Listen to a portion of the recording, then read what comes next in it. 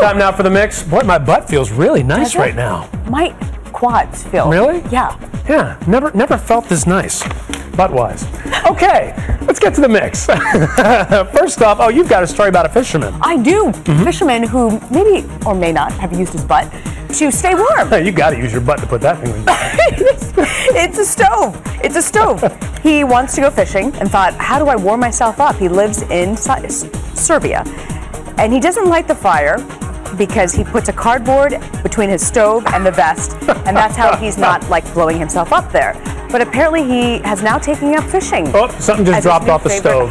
What was that? I don't know. Maybe it was a grilled cheese sandwich. Or maybe he grills the fish.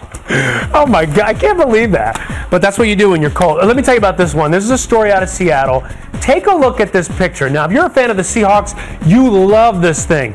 You can't wait to get your butt in a car like that, right? Yeah. So this is from, they don't know who this fan is, but apparently some Seattle Seahawks super fan painted his car to look just like the Hawk, and this thing retails, by the way, at $250, so you must have a lot of money to do up your car like that. Time now for a brand new polka. From the Stand Comedy Club in New York City, Carrie Coddett, Liza Petrosian, and the Polka Brothers.